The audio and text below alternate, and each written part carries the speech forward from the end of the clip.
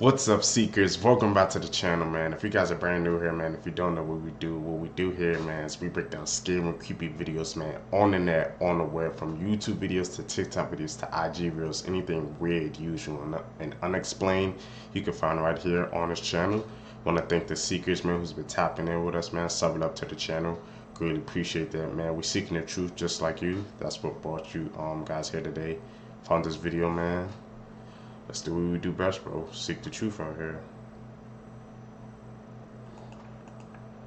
Once again, another child has been failed by the foster system. In November 2015, a 27-year-old Jennifer Rosenbaum called police when her 2-year-old foster daughter, Layla Daniel, began choking on chicken. The dispatcher walked Jennifer through the Heimlich maneuver to try and save Layla's life, but it was too late. When Layla's body was examined, it was clear that she was starved. She had bruises, abrasions, 11 injuries to her torso, and an injury to her liver consistent with punching her abdomen. And according to the pathologist, Layla's pancreas was also separated in 2 pieces. But Jennifer's defense argued that the injuries were actually from the Heimlich maneuver. Layla's older sister, who was 4 years old, was also fostered by Jennifer and her husband Joseph, but she was immediately taken away after Layla's death. But what's crazy about this story, and could have possibly saved Layla's life, is that this couple never turned in the correct paperwork and only went through a quick screening process to qualify to be foster parents. But also, I question how family services failed to notice the bruises and cuts on Layla's body during their visits. Jennifer was charged as the primary abuser, while Joseph was accused of pretty much turning a blind eye. She was sentenced to life in prison, and Joseph faces up to 30 years on second-degree murder. Cannibal facts that Seekers, man. The goes to show you, bro, like, bro, the smallest minute details, man. If somebody doesn't do their jobs, bro, like how it could just have a ripple effect and affect everybody's lives, bro. Like I said, how did those workers show up to the house and they didn't catch on what was freaking going on, man? I don't know if they was rushing their job or doing something else, or wasn't just paying attention, seekers, but goes to show you, bro, you always have to pay attention to the details, man. You never know what you can miss, bro. Never. that'll eat at you for days. If you thought Jeffrey Dahmer was picky for not eating people with tattoos, Venezuelan serial killer Dorangel Vargas, who ate 10 people, didn't like his victims to be overweight because he thought that they contained too much cholesterol. On Thanksgiving Day 1991, 23-year-old Omaima Nelson stabbed her sugar daddy William before carving him up and cooking his head in a deep fryer and eating him for dinner. In the 1970s, Jorge Negromonte, also known as the Brazilian Sweeney Todd, would bake his victims into pies before selling them to local townsfolk. After murdering and eating his classmate in 1981, Issei Sagawa was released from prison because of a loophole in Japanese law. Since then, he's actually profited off the crime, writing books, appearing on talk shows, and starring in adult films where he bites his fellow co-stars. In 2001, a man named Armin Maiwis posted an ad on a website called Cannibal Cafe looking for someone to be killed and eaten. A German engineer named Bernd Brandis volunteered, and after photos and videos of the incident were posted online, Armin was sent to jail, where today, he's a vegetarian. In 1904, a Swedish sailor named Carl Pettersson shipwrecked on an island inhabited by cannibals. He was captured and taken to a local king, whose daughter actually fell in love with him. The two then got married, had 9 kids, and Carl became the new king. Okay, that last one story, bro, is freaking truly insane, bro. Imagine, Seekers, man, you want to freaking, I guess he got to set deserter on a freaking island full of cannibals. The daughter falls in love with you, man. You meet the king, and you're the new king of the island, bro. But you was about to get eaten, man. All those freaking cannibal facts, bro. And how somebody was like willingly to volunteer to be eaten. Seekers, what be going through people's heads, man? These videos, like I said, when I be watching with you, bro, they always expand my knowledge base, bro. Make me learn new things every day. Hopefully he's doing the same thing with you guys, but tell me, guys, what was the most freaking crazy story you guys heard in that vid, bro?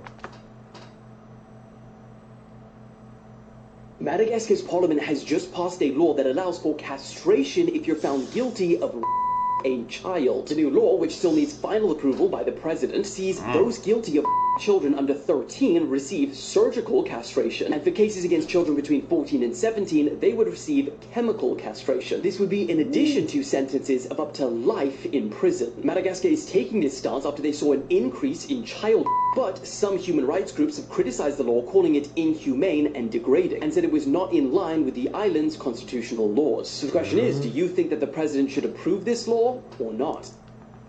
Seekers, what do you guys think, man? That's something I'm gonna leave to you guys. I want to hear you guys' thoughts on that, bro.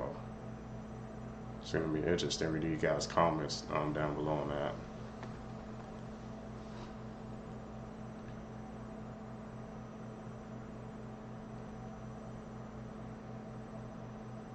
This is probably the craziest body cam footage I've ever seen. This officer's name is Jesse Hernandez, and he opened fire at an unarmed arrested man when he mistaken acorns falling from a tree as gunshots. On November 12, 2023, No way. Jesse and another police officer were called to a home in Florida by a woman who claimed that her boyfriend Marquise Jackson had stolen her vehicle. Marquise was arrested and put in the back of Jesse's cop car, but moments later, Officer Jesse is seen walking back to his vehicle when he heard a pop, which he thought was a gunshot. Officer Jesse shouted, "Shots fired," and began shooting multiple times at his vehicle, which Marquise was sitting in. The officer also yelled that he was hit, even though he wasn't. The officer can also be heard slurring his words when trying to communicate with the other officer. Luckily, Marquise was not hit, and it turns out that he did not have a weapon on him. What the officer heard was an acorn falling from the tree and hitting his car. Eventually, on December 4th, 2023, the officer resigned from his position. Seekers, man. I was hearing rumors about that, but I didn't even freaking believe that to be true. He heard an acorn saying that he was freaking hit. Like, freaking imagine if he would have freaking hit that guy in the freaking back of his car, bro. It could have been 10 times worse for him, man. And he had to freaking resign off that, yeah, because that was freaking video evidence. I don't know what the hell he felt that said it hit him, that made him shoot that freaking many times. He said he heard a freaking acorn drop. That was it. So he can't differentiate a freaking acorn dropping and a freaking a bullet or someone trying to shoot at him. That's weird, Seekers. Very weird. Facts you didn't want to hear, part 2. Many doctors say that the most common last words they hear are, "I don't feel so good." Most laugh tracks you hear in TV shows were recorded in the 1950s, meaning that the people you hear laughing are probably dead. During the French Revolution, it was said that the guillotine had to be used multiple times to get the job done. The reason that planes shut off their lights right before they land is so that passengers' eyes can adjust to the dark just in case there's a crash. This is so if the power goes out during the crash landing, they can better find an escape route. Seekers, I never knew that man flying on a plane. That's why they freaking turn off the lights? Damn, weird, bro. I wonder how many other weird, things goes on, bro, that we really aren't freaking aware of, man. I'm going to do some more research into that, bro. Like I said, man, when I watch these videos, bro, I'm glad I'm seeking the truth, y'all, here, man. I never knew that.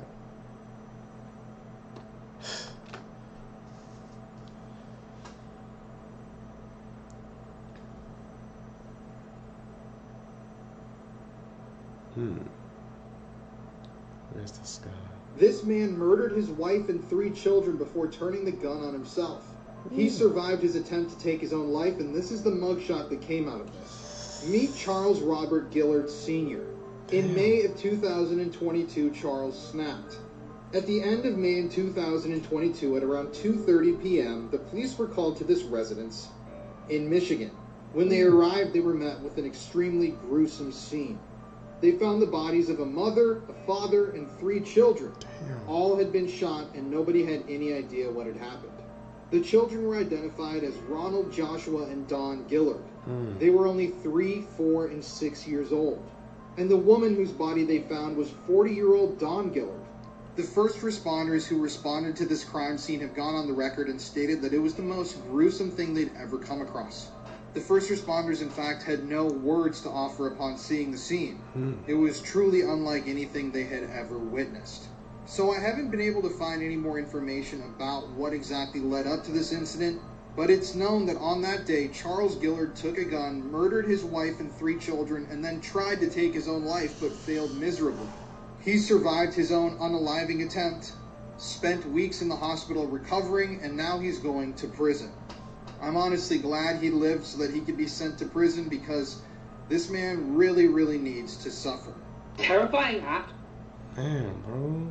Seekers, you gotta heard that freaking dark and grueling case, bro. Yeah, like you said, what led up to that, to him even doing that to his own freaking wife and kids, bro? Gotta see what happened to his damn nose. Is like almost like his whole like face was almost trying to freaking come off or something, man. After his attempt, I have to freaking check that out, man. Find out what really led up to those moments of what made him do that. Crazy, Seekers. You should never download part 1. Up first we have Camster Pro. Now from an outside perspective, it actually looks quite cool and completely harmless. Now when downloaded on an iPhone, it gives you an option to connect to a network of iPhones which will connect you to security footage, MacBook cameras, iPhone cameras, so you can essentially watch other people. That's already strange, but it gets worse. What isn't told to you is when you download this app, you are unknowingly giving other people free reign to look through your device's camera, meaning other app users from around the world could be staring at you through your iPhone and you wouldn't have a clue. Now share this with friends, make sure they never download this app because this could legitimately save their life. Elon! Camster? What the Camster Pro does it? Bro, I gotta write that down, bro. Man. Seekers, bro. I gotta write that down. See me right here, bro? Might knock out now. Camster Pro. .2. Hell no. They ain't gonna get me. Y'all gotta see that right there. I wrote that joint down. Hey, Seekers, bro. We gotta be aware out here, man. Man, let nobody freaking watch me, bro. That's weird. You could watch other people as well on the whole network, bro. Speaking of technology, Seekers, man, it's getting out of control.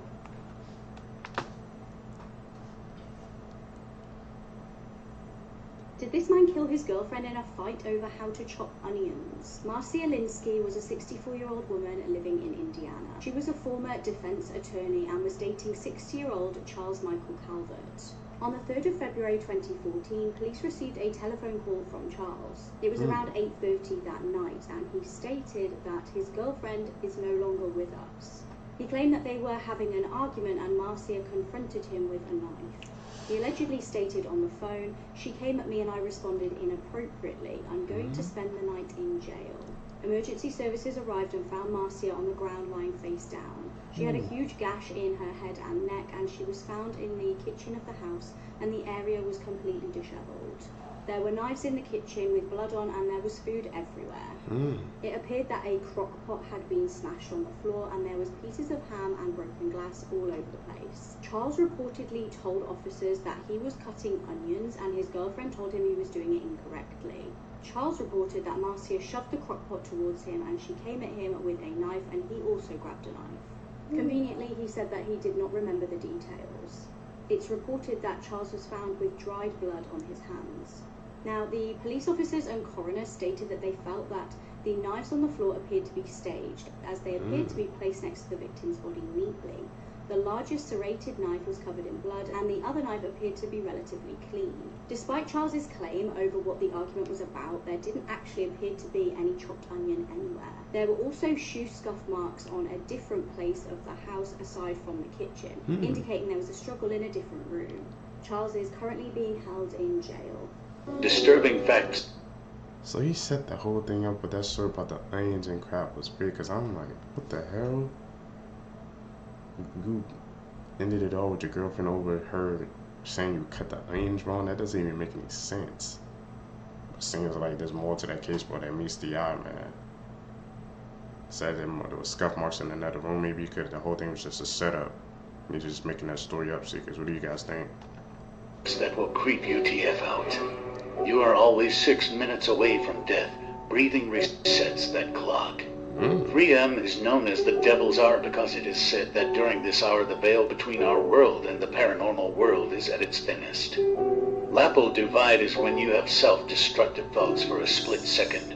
For instance, picturing yourself swerving into oncoming traffic or jumping off of a bridge, although you never really would do it. Jamais vu is the opposite of déjà vu. This is when you feel like you're seeing or experiencing something for the first time despite rationally knowing that you've seen or done it before. Déjà vu. I felt that a couple of times, I think. And I know I've done something before, man. So that's what it's called. Scary, haunting facts that'll keep you up at night. While sleeping, we see ghosts in our dreams and suddenly wake up with fear and think it was just a bad dream. According to paranormal experts, it is the virtual reality. They're real spirits communicating with you, but our soul rejects and wakes us up for safety. That is why bad dreams are never completed. In a deep sleep, if you often see your dead relative or friend in your dream, it means their restless soul is actually in your room right now, roaming around you and trying to contact you. According to paranormal investigators, spirits are most active at night and mostly exist in cold air-conditioned rooms. They look and stare at you all night. If you have difficulty trying to fall asleep without any reason, it's a spirit somewhere in your corner staring at you. We actually have a sense to detect a paranormal entity around us. If you feel shivered all of a sudden, it means a spirit just passed through you. If you're home alone and feel like someone is staring at you but find no one after looking, 99% of the time it's a spirit. They want your attention. I passed away trying to put a TV in my stomach. Hello, I am Poe, one of the Teletubbies. You know who I am, but you don't know my dark history. Before all the sunshine and happiness, there was darkness and loneliness. We were 4 children stuck in a Bulgarian mental facility they called La La Land, where they experimented on psychotic children. They isolated us into dark rooms. Lala, the yellow tubby, was a child with a facial disfigurement, making her smile all the time. Tinky Winky, the purple tubby, was a deaf child that was tied to a fence outside and suffered frostbite. Dipsy was a malnourished child that was constantly sick. And me, Ho, I fell into a fire when I was young. Our only source of comfort in our rooms was our little televisions, but as part of an experiment, they told us they were going to take them away. We didn't want that to happen, so we came up with the idea to put them into our stomachs. They were too big to swallow, so we tried to cut them open and put the television inside. But we didn't make it. Remember where we came from. Remember our suffering. Guys, Seekers, you guys believe that, bro? But the Teletubbies, how they could be based off like a dark story, man. Like I said, these shows and movies and stuff that we watch, bro, they could be, like I said, the deeper meaning behind them, man. We might think they're just a movie or show, but they really could be like something way more dark and sinister behind it, bro. We just have to check it out ourselves, man. Just do the research. I'm definitely going to have to check that out, bro. The Teletubbies, you know, everybody used to watch that as a kid. You wouldn't even think twice about it. Celebrity Cruises youth counselor admitted to molesting multiple children on the cruise ship. This is Chris John Pantinio Castor, who's also known as CJ. He's a Philippine national, and he was on a cruise on December when he committed the worst offense you can commit. So on November 27th, the cruise ship returned back to the shore in Florida. A 6-year-old girl had been handed over to the cruise ship staff to be a part of the youth program, and when her parents picked her up from the cruise ship, she had a disturbing story to share. She basically stated that the man known as CJ had played with her private parts while she was playing video games. And she even told investigators afterwards, this is so sad, that he touched her where the pee comes out. So when the authorities actually arrested CJ, they were completely shocked when he admitted not only to molesting the 6-year-old girl, but to molesting multiple other children on board the cruise ship as well. Yeah, well, that access. CJ stated that he knew where the security cameras were on the cruise ship, so he attempted to hide his molestation as well as he could. Which apparently he did, because none of the security cameras actually showed him committing these horrible acts. But he told the authorities he had assaulted 3 other children, he had made skin-to-skin contact with them, and now he's facing federal charges in Florida. Now, I really hope this guy gets punished and prosecuted to the fullest extent of the law, but as we know, and especially here on my TikTok, this doesn't always happen, so we can only hope for the best. And this guy definitely has a one-way ticket straight to hell. In light of the Russian... What did he mean by that? So some of those freaking people, man, they don't be getting punished to the fullest extent? What the hell did he mean by that, Seekers, bro? Like I said, you know the freaking system, man, that's good and bad, bro, but I never think it would be that bad. I'm definitely going to check up on what he just said right there, bro. Because that don't make no sense. Not to me, Seekers.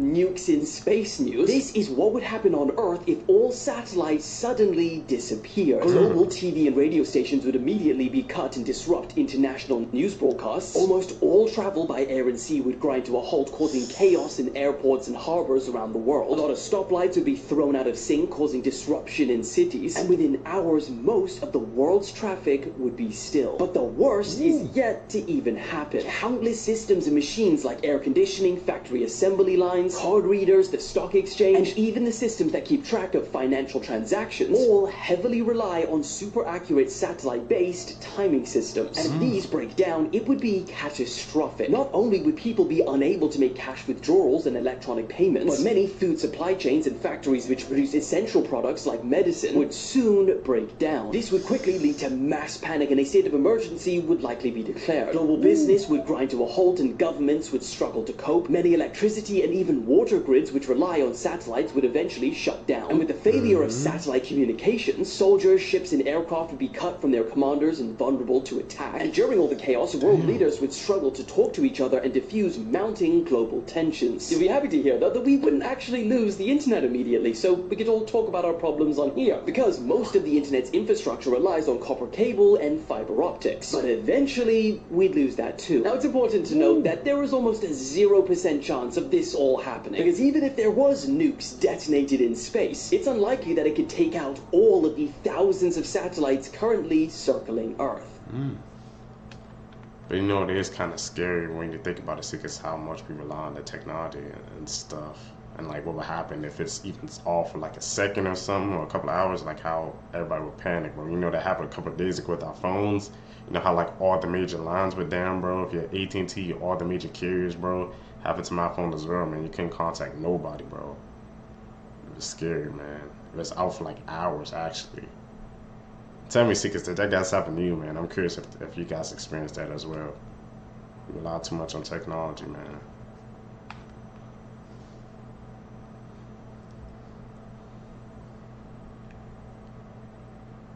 These are the worst of the worst videos on the internet explained, and today we're talking about jellyfish arms. Before I begin, this video is a very hard watch, and I don't recommend looking for it. The video that I'm about to explain is under 1.5 minutes long, and as the video plays, you see a steel-barred jail cell, which looks like it's holding several men. It's hard to see what's going on, but it appears multiple men are straining and holding down one man. On the outside of the cell are 3 inmates. 2 are holding what appears to be thick wooden sticks or metal pipes. It's difficult to tell because of the quality. It's hard to explain, but the man who is being held down has his arms extended through the prison bars. Picture yourself in a jail cell and sticking your arms through the bars and extending your arms out as far as they could. One of the men outside of the cell is holding a rope that is tied to the victim's arm, and he is pulling it tightly, so that the victim's arm is completely outstretched and straight. The 2 men with the metal pipes then start hitting the victim's outstretched arm. After every hit, you see lumps appear on the victim's arm almost instantly. They are hitting him so hard and often that lacerations appear. The screaming from the victim gets more and more intense. After several strikes, the man holding the rope reduces the tension and shakes the victim's arm. You can see that he has several bones broken in his forearm. His arm is partially floppy at this point also. It's worth noting that a bed sheet has been placed and pulled over the victim's head in order to reduce the screaming. Once again, they strike the same arm several more times. The man holding the rope then unties the arm as the prisoner pulls it back into the cell. His forearm is completely floppy at this point, and he struggles to even pull it through the cell bars. And sadly, it doesn't get any better from here. They then take the other arm, tie it up, and pull it through the cell bars once again so the arm is outstretched. They then strike the arm extremely hard multiple times. Despite the loud nature of the inmates and their attempt to muffle the victim's screams, you can still hear them. The sound the metal bar makes when it hits the victim's arm is just sickening. and the screams make it even worse. Ooh. At 1 minute and 26 seconds into the video, it finally concludes. This is a terrible watch, and there's little to no backstory behind it. But many speculate it was just a normal gang attack, but others say this was a punishment for stealing in prison. Which makes sense, as they were incapacitating his arms. Regardless, it's an insanely sickening video, and whatever you do, never ever go searching for it. I don't. This 19-year-old murdered Seekers. his own father in an exorcism gone wrong. This is 19-year-old Jack Callahan from Duxbury, Massachusetts. So Jack's father, Scott, was an alcoholic. And at some point, Jack became convinced that his father's alcoholism was driven by demons. And Jack felt like the only way he could cure his father was by dunking his head in a local pond to perform an exorcism. So on the night of the exorcism, Jack and his father were picked up by an Uber driver in Boston, Massachusetts.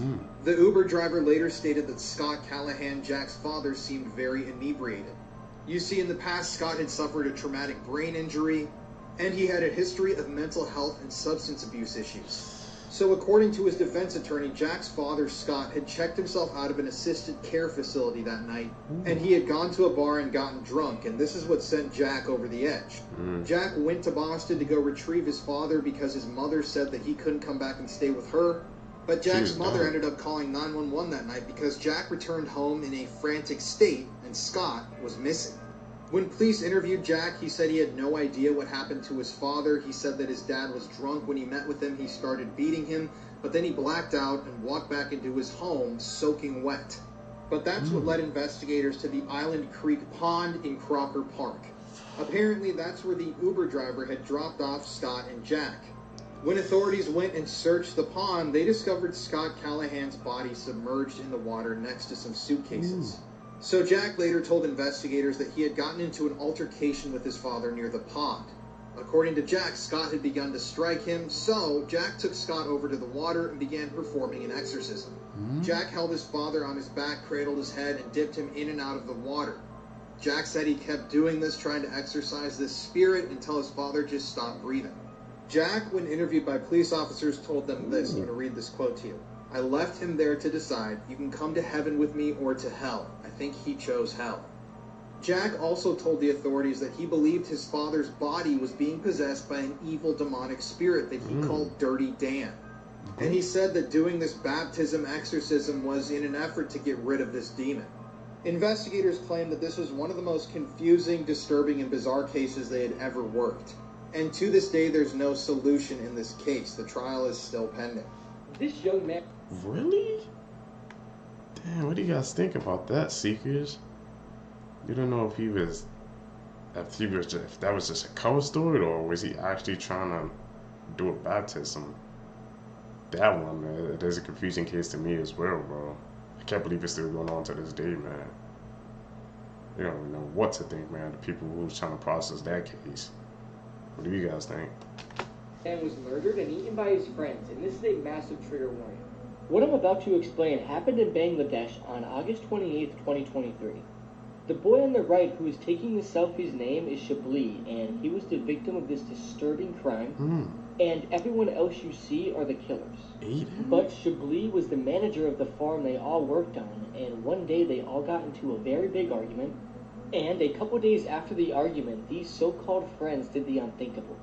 They all went to where Shabli was at and then kidnapped him and asked him for money from his parents. Shabli's parents ended up giving them money, and after doing so, the kidnappers assured them that Shabli will be returned home safely by morning, but that did not happen. They ended up killing Shabli and then cooking his flesh and meat and eating him because Shabli saw their faces. The Bangladesh police interrogated a number of suspects, one of whom confessed and showed them the area where Shabli had been killed. Police searched the area but found only fragments of Shabli's bones as well as his skull. On September 10th, 2023, Umung Ching Marma was arrested as the suspected mastermind behind the crime, and the following day when he was taken to the crime scene, an angry mob of villagers surrounded the police vehicle and then savagely lynched him to death. Umung Ching Marma had killed Shabli one day after the kidnapping, before even contacting the parents, which just makes this even more disturbing. He then completely dismembered the body, separated the flesh from the bones, and then spread it both throughout the forest in order to eliminate all traces of the crime. Now, many believe and thought that the suspects had confessed to having cooked and eaten the flesh to reduce the retrievable evidence even further. However, on October 1st, the police denied this, declaring that while the flesh of the body was thrown apart, there was no information on meat eating. But honestly, who will ever really know? I can't believe that friends would do this to each other over some money in an argument. It's absolutely sickening, and may Chablis rest in peace. See, cause I be telling you guys, man, money be the root of all evil, bro. Like, it was freaking friends, man. They turned on him, bro, was all because they was arguing over some money, bro. Contacted his family for money, they paid him, they still getting the money. He still did it just one day later, man. People, man, when money get involved, bro, they don't think straight, bro. They can really bring out the dark side of people, bro. Seekers, if you guys stay with me to the end of the video, you're a real one. Thank you guys for seeking the truth with me today. I greatly appreciate that, man. Like I said, guys, tell me, man, if you guys want me to make a Discord in it, and if you guys would send, like, I guess the Tik Toks, whatever you guys want me to react to. I've been thinking about that, toying around with the idea. I'm making a Discord for you guys, for our community, and you guys can send me the Tik Toks and creepy clips and stuff that you guys want me to see. Like I said, guys, hit that like button, subscribe. Also, hit that post notification bell, man. I've been seeing you guys' comments out saying, you guys sub. You guys have to sub out to the channel out of nowhere. But if you can try to mess with the Seekers, bro, man. But we growing. We going to be strong, bro. So I appreciate the support. I'm out. Peace, Seekers.